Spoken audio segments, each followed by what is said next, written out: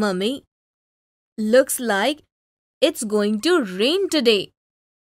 At school, ma'am had explained that we should always try to collect rainwater. Mishtu, your ma'am is right. If we store rainwater, we will not face water scarcity for the entire year. Mishtu, but can you tell me how will you collect rainwater? Whenever it rains, water collected on the roof of our house comes down through the pipes. I will collect that water with the help of this glass to fill our water tank. Mishtu dear, but in that case you will need a vessel which has more capacity than this glass. Mummy, please explain what is this capacity. See Mishtu, the capacity of any vessel is exactly how much of anything we can fill it with. How is that? Come on, let me explain it to you. See, I will pour water in this jug, in this glass, and in this mug. The amount of water that can fill each of these vessels respectively is called its capacity. So, is this the way to know the capacity of any vessel? Yes, Mishtu. So come on, let us know more about the capacity of vessels, and we will understand how different vessels have different capacities. So, which vessels and their capacities are we going to find today?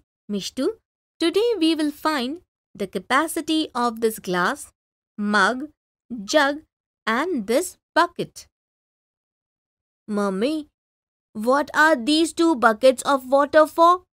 Mishtu, we will use this water to find the capacity of all these vessels. How is that possible? First of all, I will fill this glass completely with water. Now, the amount of water in this glass is its capacity. Yes, I understood. Now, with the help of this glass, I will fill this mug. One glass and one more, that is 2 glasses. Mishtu, we can fill this mug with 2 glasses of water. This shows that the capacity of this mug is equal to 2 glasses of water. Now with the help of the same glass, we will fill this jug with water. Yes, 1, 2, 3, 4, 5 and 6. The jug is completely filled. Yes, so the capacity of this jug is equal to 6 glasses of water. Mummy, can we fill the jug with the mug of water? Yes. See, 1, 2 and 3 mugs.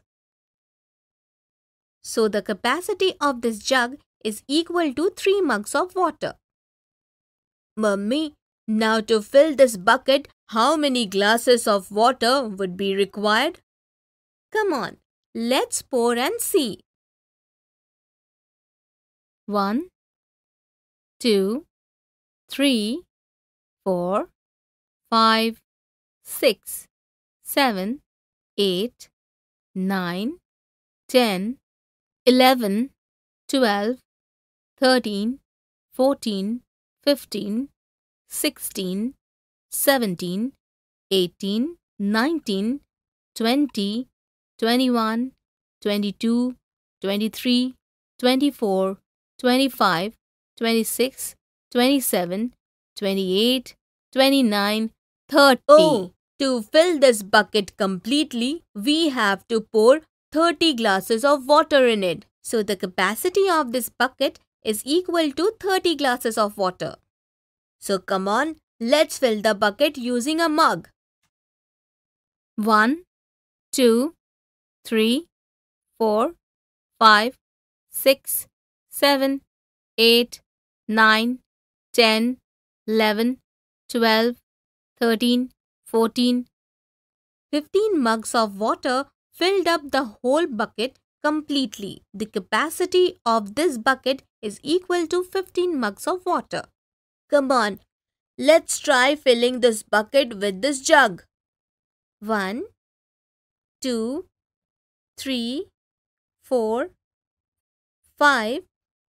The whole bucket got filled with just 5 jugs of water. This means the capacity of this bucket is equal to 5 jugs of water. Great! Mishtu, now tell me which of these vessels has the greatest capacity? The bucket has the most capacity. And which vessel has the least capacity? Here the smallest vessel is the glass. So the glass has the least capacity. Well done, Mishtu. Come on, let me show you something. What? Look, this jug is half filled with water and the mug is completely filled. So which of these two have more water? This mug has more water because this is completely filled. No, Mishtu, this jug has more water. How? First of all, tell me, what is the capacity of this jug? I mean, how many glasses of water can fill this jug? The capacity of this jug is equal to 6 glasses. So this jug has filled with water is equal to how many glasses of water? It is equal to 3 glasses. Now tell me, what is the capacity of this mug? That means how many glasses of water can fill this mug? The capacity of this mug is equal to 2 glasses. So tell me now, which has more water, a half-filled jug or a mug which is fully filled? This half-filled jug has 3 glasses of water and fully filled mug has 2 glasses. So here the jug has more water than mug. Well done, Mishtu. Hey, Mummy, look, it has started raining. Mishtu, just tell me which vessel should we use to collect rainwater? We should collect it in this bucket because the bucket has the highest capacity. And with the help of this bucket, it will be possible to fill the tank much faster. Well said. Yes, so children, today along with Mishtu we understood the capacity of vessels and we also understood that different vessels have different capacity. In the next video, we will understand why the vessels fills up on putting objects in half-filled containers.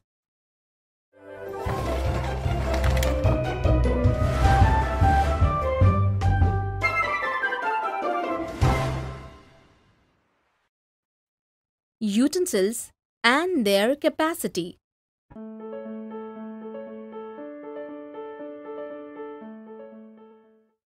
Mishtu, what are you doing with water? All these vessels are half full. I am trying to fill them completely without adding more water. And how? See, as soon as I dropped 10 marbles in vessel half full with water, the vessel got completely filled with water. Mishtu, why did the water raise as soon as we dropped the marbles in the vessel? That's what I cannot understand. Come on, I will explain. So today, we will understand on how water level rises in a vessel when we drop objects in that. Mishtu, when we drop the marbles in a vessel, half filled with water, the marbles sink to the bottom of the vessel and gets collected there due to their weight, and as a result the water comes up. Yes, I understood. When marbles are dropped in the water, Each marble moves the water upwards due to its weight. That brings the water upwards and the water level rises. Well said, Mishtu. Now put these pieces of wood in another vessel half filled with water. yes, let me see. Hey, what is this? Why did the water not come up when we dropped in the wooden pieces? Because the weight of these pieces of wood is less than or equal to the weight of water in the vessel. So these pieces did not sink in the bottom of the vessel. Okay, this is why the water did not come up. Yes. Come on, Mishtu. Now let's drop these potatoes in the third vessel. Oh wow! The water level in the vessel raised as soon as we dropped potatoes in it. So we saw that when we dropped any object in water, due to the weight of that object, the water moves upwards. Yes, I understood. Mishtu, can you get me a glass of water, if you don't mind? Yes, I will get it. But this glass is not full. Oh no, Mother, look, the glass is full. On adding ice cubes, the glass got filled completely. Friends, today we learned that why a half-filled vessel gets full when we drop objects in it. In the next video, we will understand the patterns of objects around us.